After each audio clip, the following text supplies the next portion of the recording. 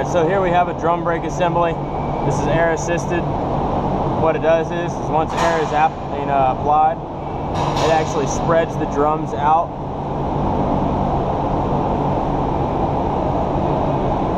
So what we're going to do is we're going to do a brake adjustment up underneath of our slack adjuster.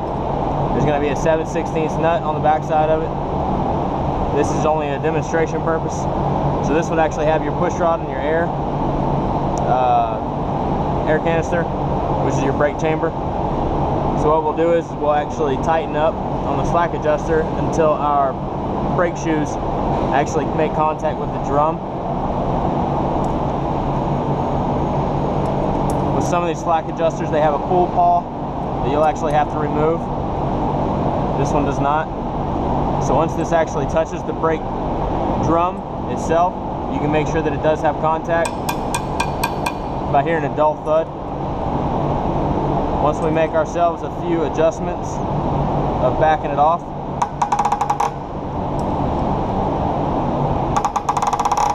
about a quarter to a half a turn, that'll give us enough clearance between the pad itself and the drum, and you'll hear a higher pitched ding. When the brakes are engaged, it's a thud. Whenever you have them disengaged, you get a little bit of a ringing, and that's how you do your brake adjustment. All you do is you tighten up on it until it's touching the drum, check, back it off,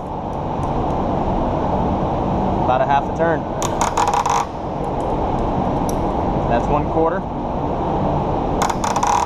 That's another quarter.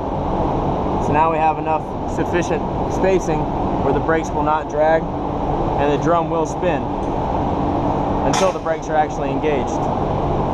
And that's how you do it.